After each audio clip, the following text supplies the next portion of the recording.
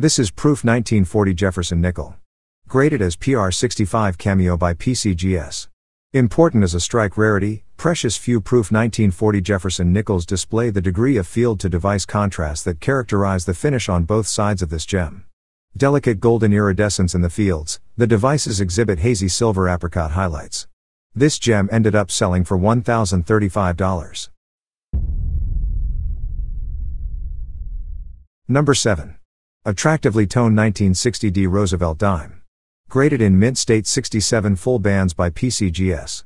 Brilliant on the reverse, the obverse is ringed in vivid, mottled, reddish russet and sea green peripheral toning. Such richly frosted and smooth, this coin is sure to please even the most discerning Roosevelt dime collector. This low pop dime fetched a sum of $1,495 at auction. Number 6. 1964 D Washington quarter in MS67 condition. According to NGC, a mintage of 700 million quarters was unimaginable just 2 or 3 years earlier. In actual fact, the Denver Mint coined only 123,801,308 quarters in 1964, the remainder being struck the following year courtesy of a date freeze. The year of striking is, of course, indistinguishable by looking at the coins. These coins were made carelessly and in a hurry, so finding gems can be a challenge. A generous number have been certified through MS66, but finer pieces are in short supply and bring strong prices. This MS67 gem ended up selling for $2,530. Number 5. 1945 P Jefferson nickel in MS67 condition. With remarkably vivid toning in multiple colors blanketing smooth, frosty features. The huge mintage of 1945 P nickels seems to have led to rushed work of mediocre quality.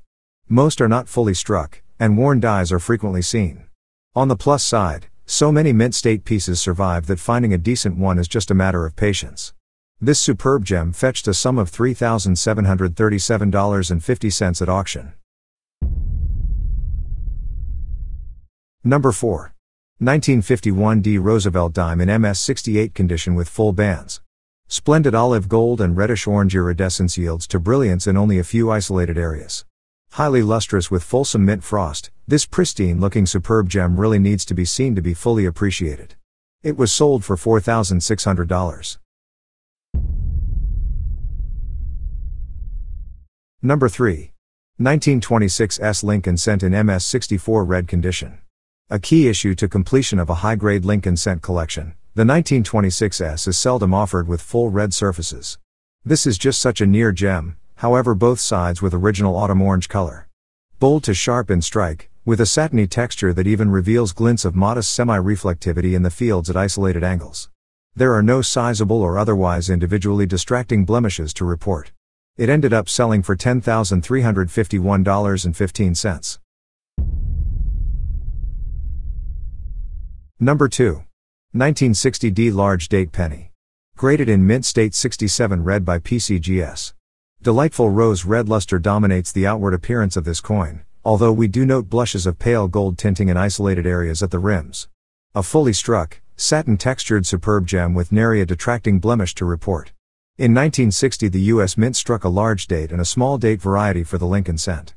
For the large date, the 9-digit in the date is higher than that of the small date. On the large date the top of the 9-digit is significantly higher than the 1-digit in the date. This large date specimen ended up selling for $8,050.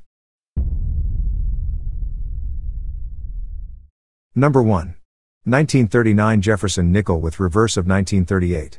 A proof issue in PR68 condition. Grade is endorsed by CAC.